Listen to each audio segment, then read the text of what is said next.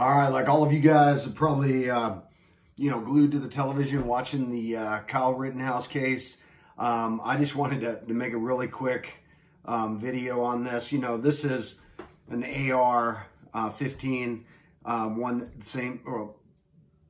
same model as far as like the, or same make. The AR-15 is what Kyle Rittenhouse used for self-defense.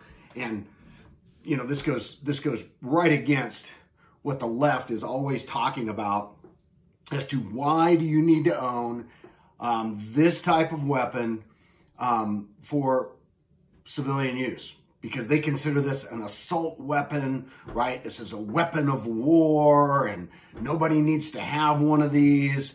And what Kyle Rittenhouse did, guys, shows exactly why this is such a great platform for self-defense. It's an automatic, semi-automatic weapon, which means every time you pull the trigger, another round chambers. You don't have to physically chamber a round, strike a bolt, right, or pull a bolt back to put another round in. This weapon automatically chambers another round and makes it available instantly. So why is this so important, and especially in the Kyle Rittenhouse deal? Because this allowed him to engage multiple threats, right? Multiple threats without having to rechamber around every single time. As this is exactly what we're talking about, right? If you're hit with 5, 6, 7 people coming at you, 10 people, 100 people, I don't know, pick a number. When you're hit with multiple people coming at you, intending to do you bodily harm, I want a weapon like this that's going to end up chambering around every time I pull the trigger. A new round's going to be available. That's what he did. If he had to stop and reload his weapon, Kyle Rittenhouse would have been dead. It's that plain, that simple, that easy to understand. Semi-automatic handguns, semi-automatic weapons. It allows you to put multiple rounds on multiple targets, multiple threats, and eliminate those threats. And that's exactly what he did with this platform. So, you know, again, they're looking at, well, and this is why the left want to ban these, right? Because they want to do this overwhelming of force, right? This, this mass force against 2 or 3 individuals. They know they're going to sacrifice 1 or 2, right?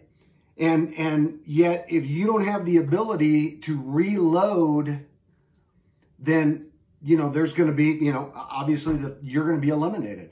So this allows you to eliminate multiple targets or multiple threats. And guys, I don't know if you guys have been watching any of this. I mean, the prosecution, their star witnesses admitted they were going to kill him. They admitted they had weapons, so this is a clear, classic case of self-defense. Self-defense, right? And of course, remember, the left is going to continue to say this is a weapon of war. Well, this is a weapon of war. Fuck, I carried a knife into combat, right? I mean, this is a weapon of war. But because it's black, does that make it, because the way it looks, oh my God, it's tactical. A knife is a knife. A gun is a gun. And in the right hands, guys, this knife is as dangerous as this gun. Not at distance, right? But, I mean, I know guys that are really, really lethal with knives. Really, really lethal with knives. They could commit mass casualties with knives. We see it happen in foreign countries all the time, right? But, I mean, guys, anything really can be a weapon of war. I mean, hell, we used to eat in a chow hall with a fucking spoon. Is that a weapon of war? Well, we're in a combat zone. It's a weapon of war. I mean, come on. Seriously? Again, this is exactly why you need to own this type of weapon for personal defense, to be able to eliminate multiple threats. So, Kyle Rittenhouse in this case is making the argument for this as a personal defense weapon. So we'll keep following it. We'll keep you guys posted on what's going on. But I really think, I mean, this case, against Kyle Rittenhouse, now there's some other charges and stuff that he's facing, unlawfully possessing a weapon underage, whatever, that kind of stuff. I don't know. But But if this is not a clear-cut case of self-defense, I don't know what is. I don't know what is. And in that case, then, you know, mob rules, right? Because had Kyle Rittenhouse not have had this weapon, he would have been dead in the streets. And I guarantee you that they would have never found who killed him. They would have never found who killed him. And you know, the funny thing is the prosecution even brings up the fact that he was 17 years old. And why were you out there and, you know, among all the other adults and stuff? Well, I'm going to ask the question, and maybe this is a burning question on everybody's mind. How many fucking rioters were carded? I mean, was there somebody, like, was there a gate somewhere where they were checking cards and, you know, and making sure that everybody was of legal age to be there? I mean, come on. I mean, now you're just reaching at straws. You're grasping for shit that isn't there.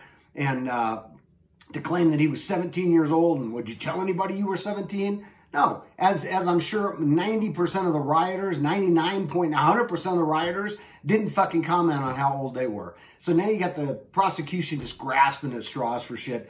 And really, they know they have lost the self-defense argument. They know they have lost their case, and the left is going to go absolutely bananas because they want to get rid of weapons just like this because of how effective it is in self-defense, right? There's no difference between this and my Glock or any other semi-automatic pistol. The ability to engage multiple targets, multiple threats with a single magazine. So anyway, that's my take on this, and this is why I think Kyle Rittenhouse in this case has made an excellent, excellent argument for the AR-15 to be considered the #1 self-defense weapon that you can own. All right?